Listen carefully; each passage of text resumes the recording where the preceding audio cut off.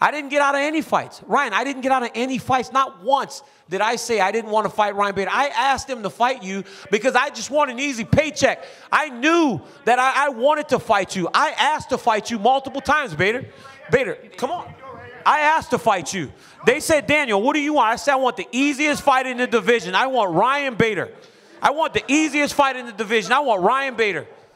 Ariel Helwani post-fight at UFC 187 alongside Ryan Bader. Ryan, a very strange exchange there between you and Daniel Cormier at the press conference. It got very heated. What was that all about? I don't know. I was just standing there in the back, and then he kind of threw a little jabs. You know, we were supposed to fight in June, and we went on a little press tour.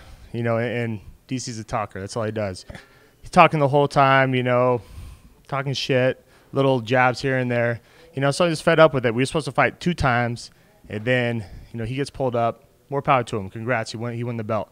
But let's make it a 3rd fight. Let's do it. And then called me out at the press conference, sitting there. So I'm not going to just take that shit. If we want to fight, let's do it. We've been scheduled twice. Right. Let's make it happen. I don't know. So he had the mic. I couldn't really hear what you were saying because you didn't have the mic. What were you saying to him? Oh, he was saying there's a guy right now that's been talking. I said, I'm right here. And then he started going off. And then, I don't know, it got a little heated. Probably shouldn't have walked up there, but do you like those things? Because we don't usually see you in those. That's the thing. Like, you've never seen me, talk smack or whatnot. But I'm sick of hearing him talk. It's not just stuff on Twitter. It's stuff behind the scenes and all that. And he's saying I'm not deserving. He's throwing shots in the media that I haven't beaten anybody in the top. You're in the 205-pound division. Which who the hell has he beat? Yeah, he just won the belt. I'll give him that. But this was before the fight, so I don't know. I just fired up after hearing all that crap and. It's been a couple months now. So we saw what you guys were saying to each other on Twitter before this fight. You dislike this man? I do.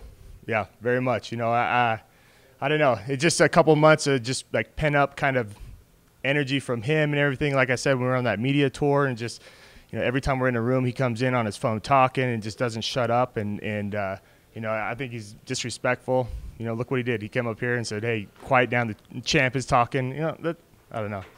That shit's just garbage. So have they told you that you will get a title shot next? No, not at all. But this has helped your cause. Listen, I don't care about the title. I just want to beat his ass. That's it.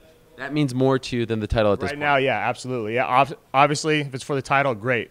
But I want Cormier right now. That's it. And were you impressed with what he did tonight? I mean, not really. He went out there and he stayed away from obviously the striking of Johnson. But I got to give it to him. He went out there and implemented his game plan, won the belt. That's awesome. Congrats. But I didn't see anything in there that I haven't seen before, and I can definitely beat that dude. Thank you, Ryan. Good luck getting the fight. Thank you. Appreciate it.